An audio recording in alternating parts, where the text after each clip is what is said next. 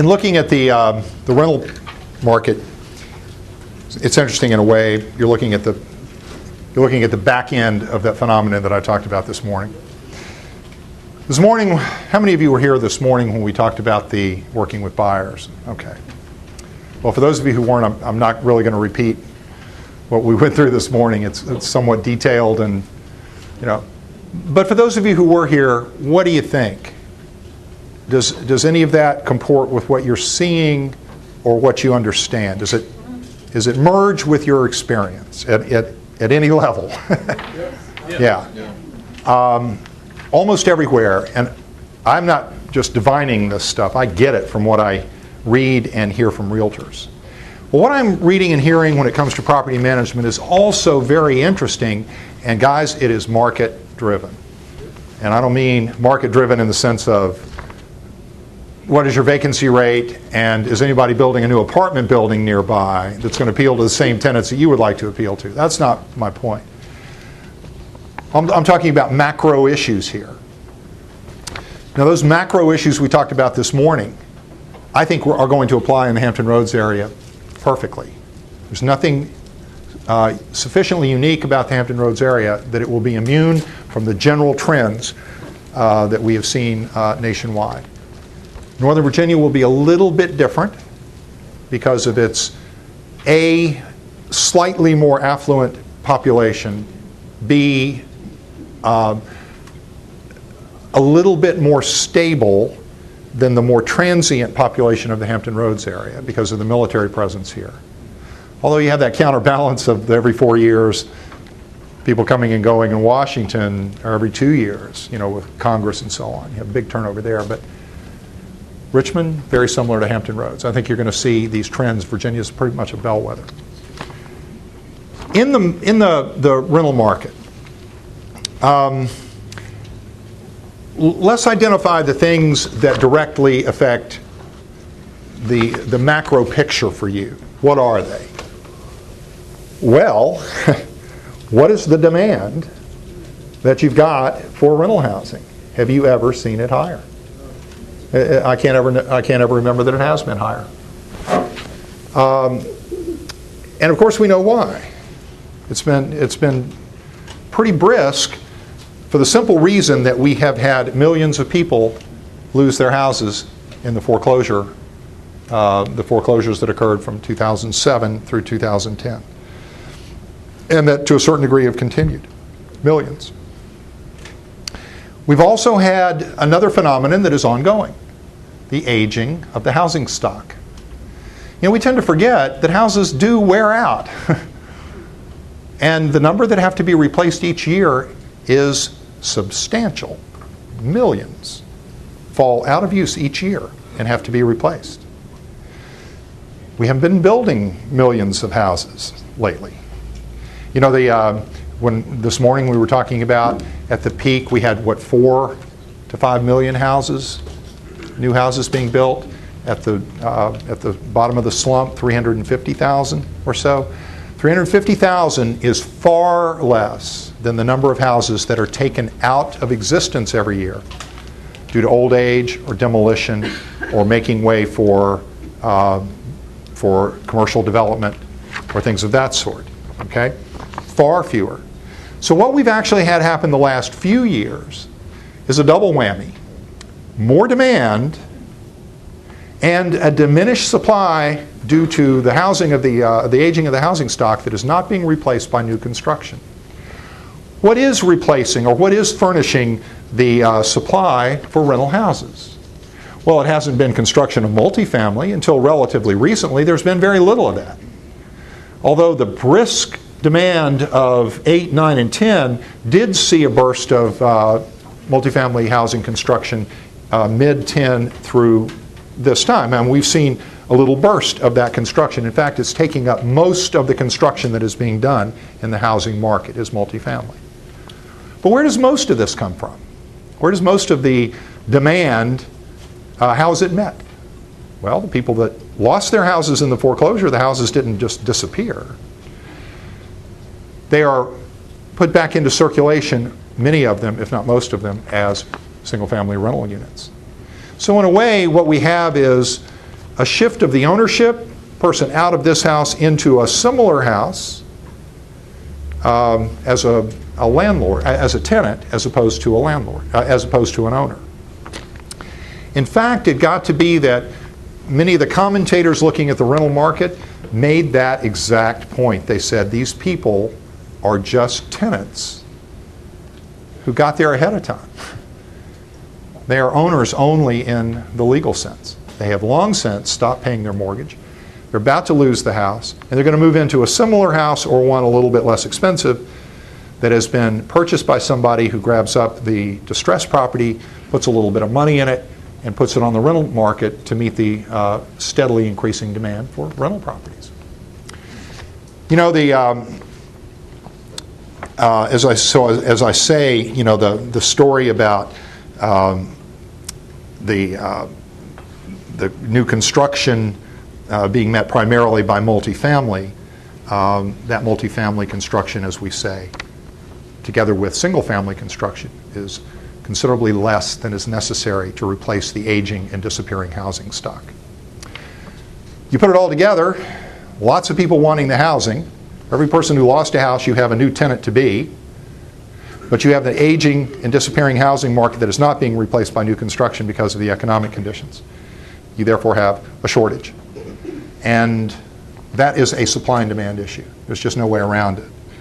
That shortage has boosted rents, lowered occupancies, and even convinced some people to get into the market and begin to develop new multifamily housing.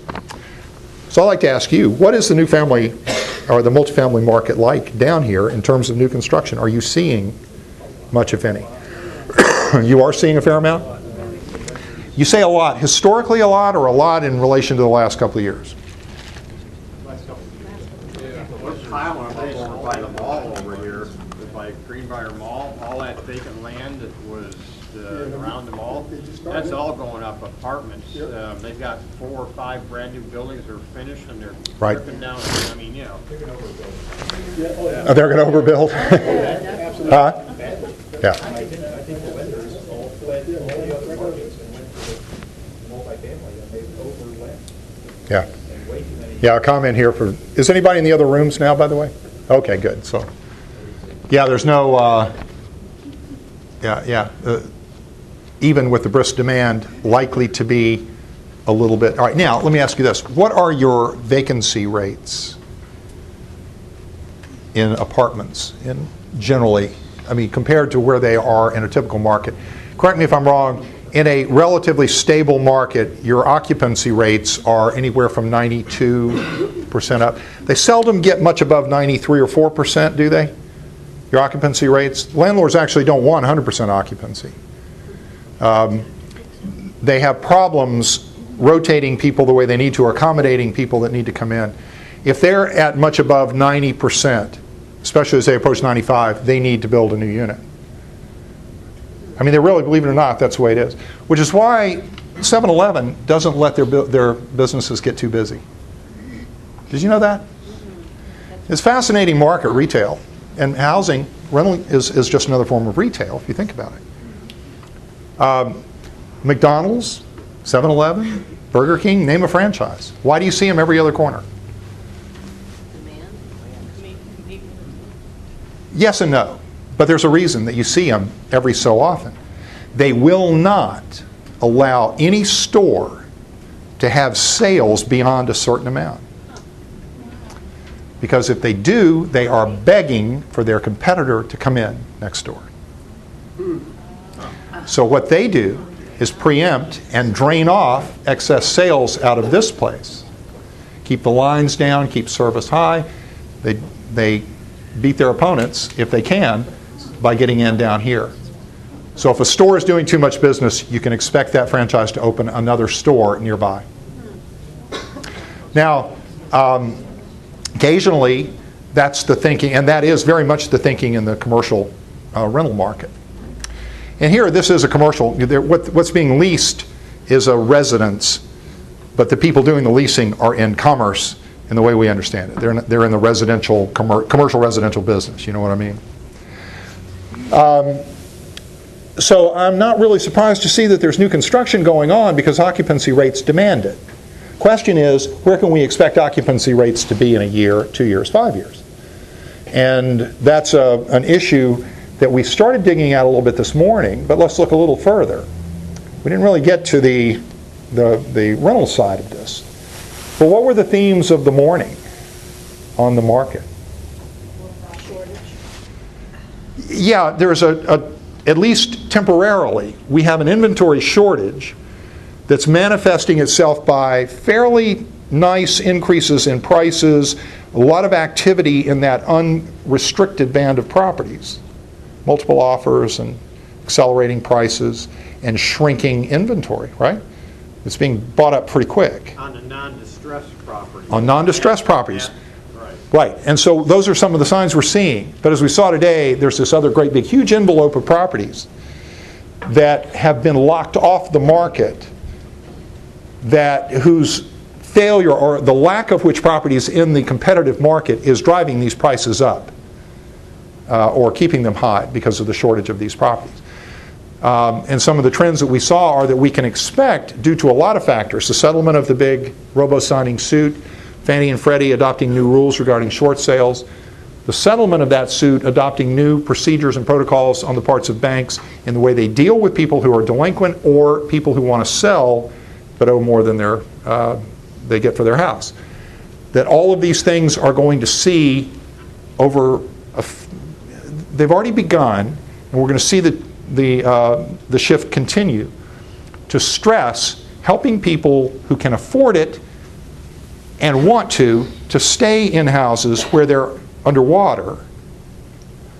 But primarily the focus is, let's get people who cannot afford it or don't want to stay a relatively easy way out of houses where they owe more than they are going to get. And let's avoid foreclosures to the extent we can and move as many of those into the short sale arena as we can. That does a lot of things that are going to affect that curve that we looked at this morning. And one of the things is it's going to increase demand of undistressed property. And by that I mean physically distressed. The abandoned property that is vandalized, or the foreclosure house that suffers the foreclosure party and goes to the lender in pretty bad shape. So a lot of things are moving in the direction. So what is the consequence of that on the rental market? We didn't talk about that this morning. We talked about its consequence on the market, the resale market. It's going to moderate prices, increase supply, but also as we see people, if the economy does pick up, or if they look at the possibility of a foreclosure, that property will move increasingly into the short sale arena and provide what? An option for people who are having to chase prices higher in the existing undistressed market. Okay? So I think it's going to absorb some of those buyers who are now paying more than they will in a year with a bigger supply of housing. But what about the rental side? The rental side is more interesting now than it was a year ago before the settlement. I think you're going to have, relative to what we have faced, a gradual decline in the number of foreclosures. See, that was the other side of the coin we talked about this morning. We're going to see more short sales. I think that's going to be with a relative slackening of the increase or the number of foreclosures. It is not going to be any time soon that we see a real decline in foreclosures. Why? Because we have millions of them still in inventory. But as the move to push them into short sale as opposed to foreclosure, or keep them in the house through various programs that lenders will now be contributing more to than they were because of the settlement, you may see a reduction in the pace. They will be historically high for years to come, but they will be nothing quite like we have seen to date. There'll be more than we saw the last year and a half because there was a real cessation during the robo-suit.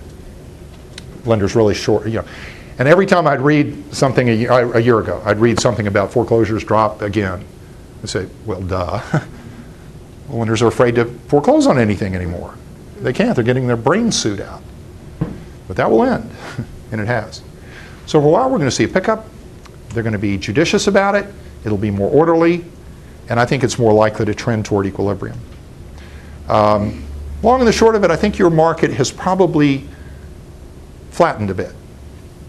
I doubt that you're going to see, and because also occupancies have been high enough that they trigger that automatic next building, like the busy McDonald's triggers the automatic next McDonald's.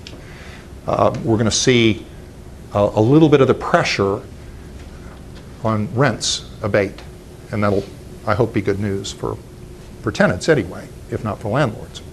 But occupancies will stay fairly high. For every person who loses a house, there's another tenant. It's just that we're likely to see a little bit more of a replacement to moderate the supply side further. I was just thinking that with all these multifamily buildings going up, more and more single-family homes are becoming rental properties. Oh yeah, sure. And so they're kind of jumping ahead of themselves because a lot of people might want to prefer to live in a single-family home, rent a single-family. Difficult to say. One of the things is it's hard for me to figure out, but here are some thoughts. We not only have a naturally aging housing supply, everybody does. No house lasts forever. So we have hundreds of thousands, if not a few million, that disappear every year. But our population is also growing. We're not just seeing housing supply not replaced by new construction. The diminished supply is not replaced, but we're also seeing more people come into the country either through immigration or birth. And think of the time now that it's been that people have not been buying houses. They've been living in their parents' house, their boomerang kids, or they've been in college and they decided to stay in college because it avoids having to, it extends the sabbatical from the serious issues of life, right? As a friend of mine used to call college. My 4-year sabbatical from the serious issues of life. And for him, that was exactly what it was. But people, and have you been reading about the effect that it's having on the birth rates? Almost dramatically, the birth rates have plummeted, almost to European levels. I think that's temporary, but it's pretty alarming. People are delaying, if they're living at home or sharing an apartment with 2 or 3 other people, and you can't move up in a job or get a job, then you're not going to be moving out on your own, getting married, having kids. I mean, these are things that you delay. And the European birth rates have hit the point of collapse, utter collapse, no question. It's a story that isn't being enough told. Italy, France, well, almost all of Europe. Japan is way beyond it. They've all reached the point from which no ethnic demographic has ever recovered in terms of the replacement rate. 2.1 births per woman is the replacement rate. 2, obviously, one for you and one for the father. 0.1 because not every kid makes it to adulthood. European rates are 1.3, 1.4, 1.6. Nobody in Europe is at 2.1. Russia is so low that they say that in essence it will lose 50 million people by the middle of the century. But the US has always been around 2.1, 2.2 for many years, but we've been steadily increasing in terms of population because of brisk immigration, legal and illegal. But lots of legal immigration as well. We've always been, kind of a magnet. But now some of the things I read that in the young demographics, the replacement rate is now 1.5, 1.4, 1.6 in different demographics. Very low, very, very worrisome if it doesn't turn around.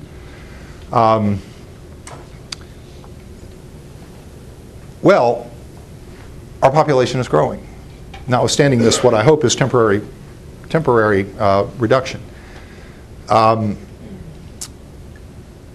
So,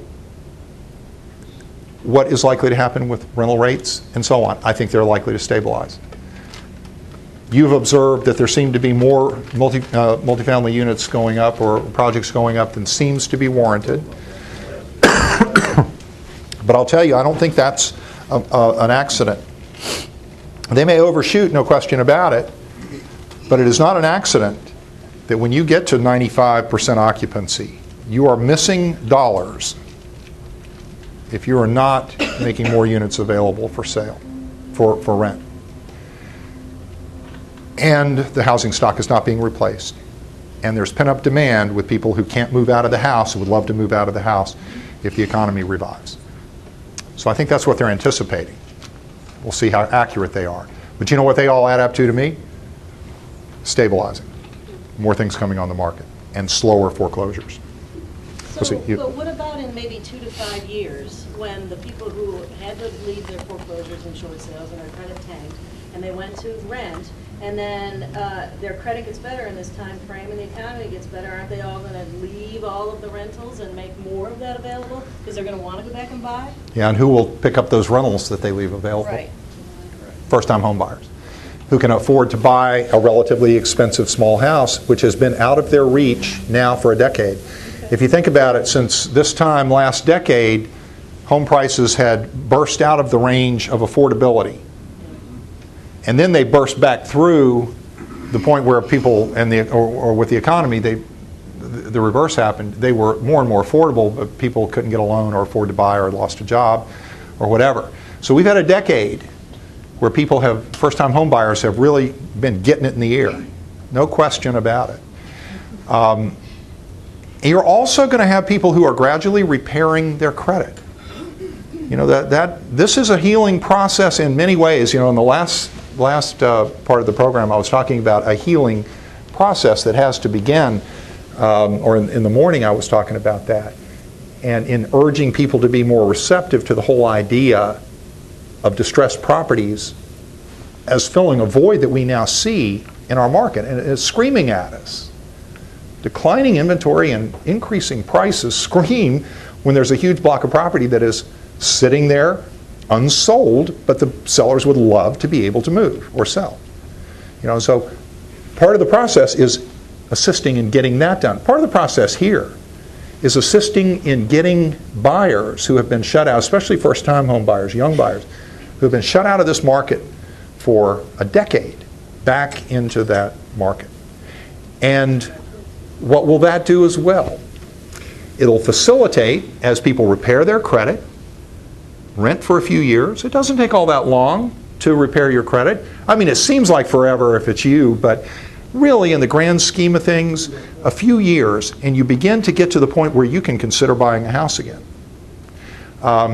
And your house is the perfect house for somebody, or the house you're renting, the perfect house for somebody to move into as a first home. And, you know.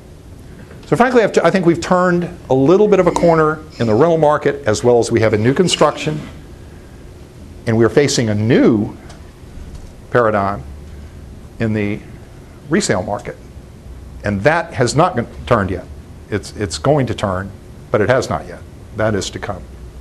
Getting tired to hear about markets. I mean, they're actually, for our business, I hope that understanding what is going on in these ways kind of helps you understand where you can take your business and look for business and help people guide their actions. But in your market, I think you're seeing in the property management area, in the rental market, you're seeing an area of stability now, I think, that's a little bit, ought to be a little bit comforting to you after the rather frenetic period that you've had the last few years. Or maybe you like always being short units to rent, but I don't think that's particularly good. One thing about high occupancy is you have fewer leases. You have less space to lease. I know the property managers at the real estate investment trust I worked for years, Highwoods up in Richmond, the Innsbrook office park, you know, Class A office space. They hate it when they get really high rates of occupancy. They don't have anything to lease. They really don't have anything. People that need something can't find it. There's too little selection. And they often miss it. They miss the opportunity to they don't have enough inventory. Anybody here that feels that way? Are you just happy having all your inventory leased up and that's good enough? I'll tell you what, you're better off with slightly lower rents and more space that you can turn over. Not just in your wallet, but your landlord is better off there too. But don't you think that's a little bit different in residential rentals as it is in apartments? not from the landlord's standpoint. The landlords are missing dollars if they have too high an occupancy. Isn't that odd? Well, of course they do, but my point is that if you're in the multifamily, now I'm not talking about the people that own a house. Well, that's what I'm saying. Okay. Some of us do just residential property management. But let me tell you, let's even look at that. How many of you represent investors who have bought several foreclosures? How many of you represent investors that have at least a half a dozen, 5 to 10 residential, single family? I'm telling you guys, you may not think this, but if you've got somebody that's got 5 or 6 multifamily and they are constantly full, he's buying another one. He ought to be. He ought to be. And I tell you, this is just, but experience says, if I've got 5 things that are making me money, I ought to have a 6th. It's when my last unit gets me to that equilibrium point that I don't make more money on the next one, that I stop. But when my next one is going to make me more money, I'm crazy not to buy it. And maybe you don't have the money to do it, but most of the people could do it off the income they're making on these. And they get to that equilibrium point. They spend a little money, fix it up, and wait till they can enter that upper tier, or are ready to sell it for the profit that they have created by buying it cheap, fixing it up, and looking at a market of shortage. Now, you may not think that way. This may not be, and there's no reason that you would think this way, because you're not the advisors to these people, but they think this way. Single-family residences are a business to these people. And I don't know, you may get the oddball who says, hey, I'm just happy with what I got, I ain't going any further. But that's not the typical person who sees an opportunity with the next unit. We have a lot of people we sold houses to, the military, whatever, left the area, could not sell it, and all they want to do is get somebody to make them more. Yeah, we have individual They're not owners. investors, they're just private owners. Yeah, that's a difference. They would love to sell. And I think that that's probably, and I could be wrong, but Yeah. I think that's the majority of the people here in the room. Yes. Are the ones that are managing those homes that. So you're managing, but it's not people who want to be in the investment business. They're underwater. They would love to sell. They're renting because they have to. Underwater, so they have. So the last thing they want is another one of these. And the tenants, majority of the tenants would like to buy, but the credit won't allow it. Well, but the point I'm making, though, the bigger point is that you are still not immune from the effects of the multifamily market and the investors who have been buying up these foreclosed properties. They're a huge part of your market, and they have they have an impact on what's going to happen to your rental rates and occupancy rates. And that's irrespective of any individual seller that you've got. Now, you probably have, I expect you do have a higher incidence of that because of the prevalence of military, people who get moved around and they've got to get rid of their house and they're underwater, and the last thing they need, especially if they've got a security clearance, is any ding on their credit. They cannot take anything on their credit. You know, the insanity of the way foreclosures and short sales worked in the first year or two was, remember, lenders would say, you got to miss some mortgage payments. You got to miss mortgage payments. And I had a listing agent down here called, I grew up down here, and I had a listing, everybody I knew was in the Navy. I mean, all the kids that I hung out with, their dads worked at Little Creek, or their mom was employed over at, down at Oceana or something like that. Well, in this area where you've got that kind of turnover, you're going to have more people that just don't have the choice. But remember what they said. This guy called me and he said, my client is in the military. He's being told, he's been transferred, he's being told he can't be approved for a short sale if he hasn't missed 2 months of his mortgage. But as soon as he does, his credit is damaged, he loses his security clearance. He won't be able to keep his security clearance. That program, there's a program now that's recognizing that and is allowing military members to. But for 2.5 years, it was a complete bind that these people were placed in. And you know what? It makes you realize that the repair and the relatively positive steps we are seeing now from the spring right on through November when Fannie and Freddie come on board with the new foreclosure short sale protocols. How long it has taken is what's remarkable. There's nothing terribly complicated about what has to be done, is there? Streamline it, make it easy, unlock this capital, human and financial.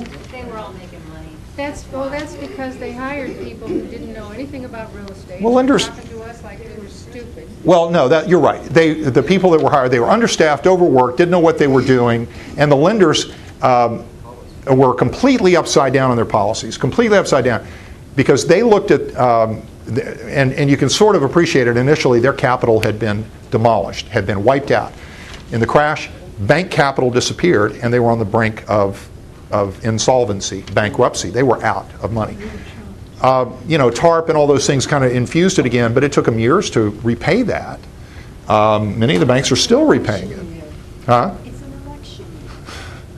Well, this didn't happen, though. The banks turning the corner on this was, I think, out of necessity as much as anything. Fannie and Freddie, I know, are doing it because the conservator who's been appointed there is a sharp guy. Very sharp, he understands. It's about time. Like the guy that they put in place of the Resolution Trust back in 1990. He said, we're getting this property off the books. FDIC and FSLIC had taken countless billions of dollars of property in insuring these S&Ls and their mortgage liens. They inherited the mess, and they had foreclosed on gazillions of these things, and they had all this worthless property. And they said, 1 year, it's off our books in 1 year. 1 year later, the economy, which had tanked, grew by 3.5%. 1 year later, and this guy, I think, is finally decided Fannie and Freddie are going to get this junk off their books as quickly as possible. It ain't going to happen in a year.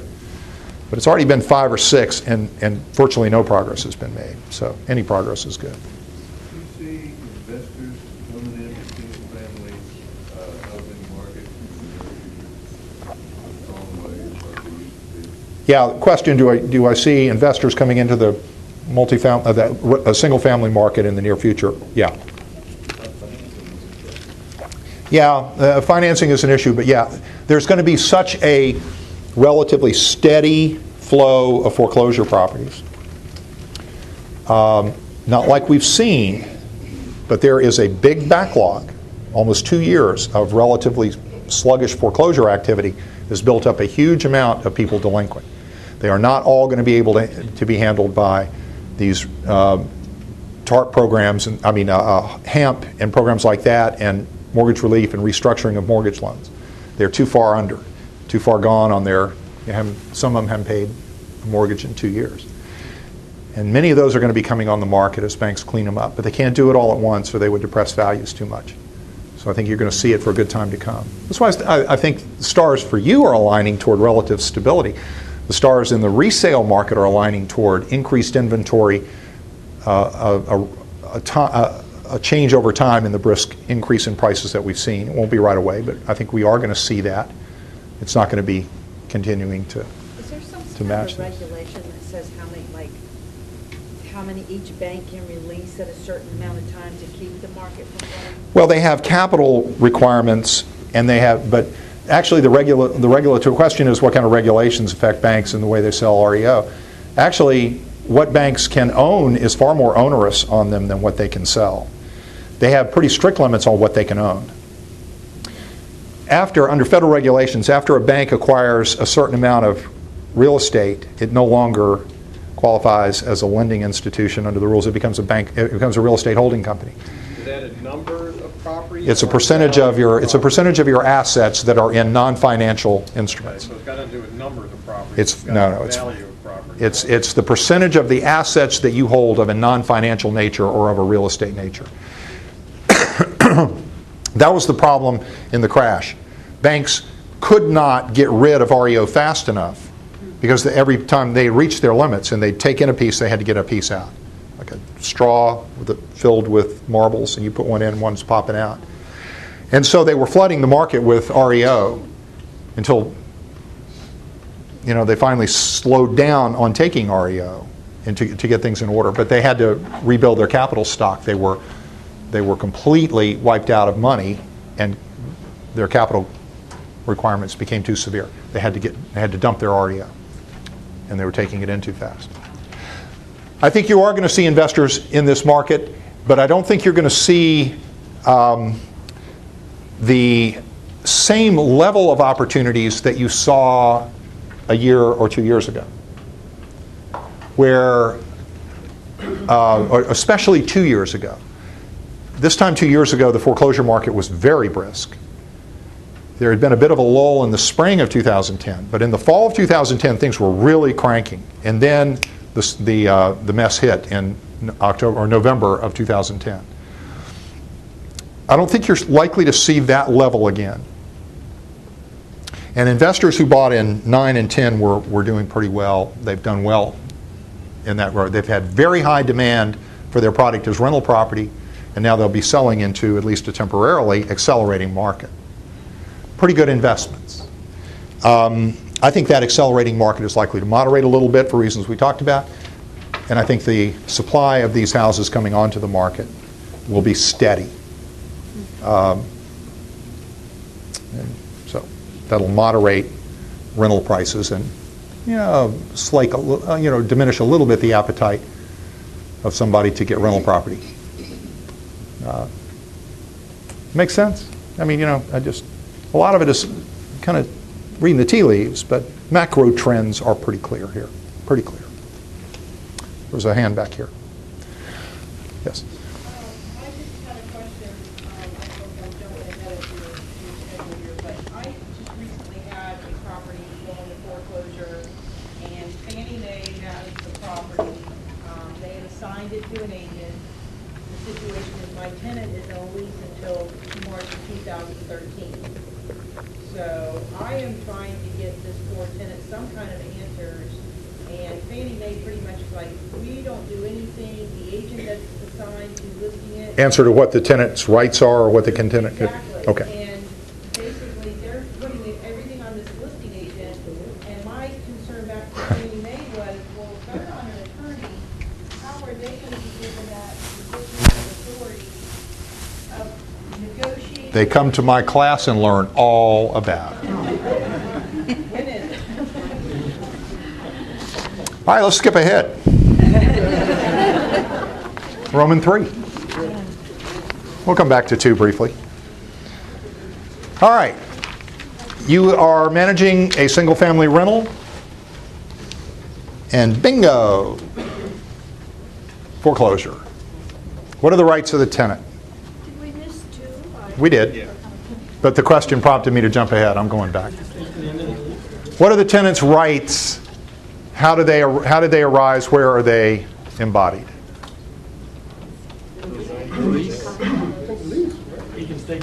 In the lease? Landlord-Tenant Act, the lease. These are all good. They're all incorrect, but they're all good. No. They're all. That's a website. I'll give the name of it. Rentals Rights and Yeah. stuff like that. Yeah. And it has a lot of guidelines on that. Right. And from what I can understand, they got 90 days, basically, before everybody's in the victim. Close? Yeah. You're on the right page. So what are their rights? Where do you find their rights? Or what was the situation until 2009? They got kicked out. Why? Why did they get kicked out? Because the lease was terminated. By what? Foreclosure terminated. And why did it do that? Did foreclosure always terminate a lease? No. When did it not? If the lien was subordinate to the lease, it didn't wipe the lien out. It didn't wipe the lease out. But how many people had mortgages behind leases? Nobody. Leases are always behind mortgages. All right. You know what happens during a foreclosure? If you have first mortgage, you have the first, you have a second, you have a judgment lien, and you have a lease. These are all called encumbrances on the title. And the condo.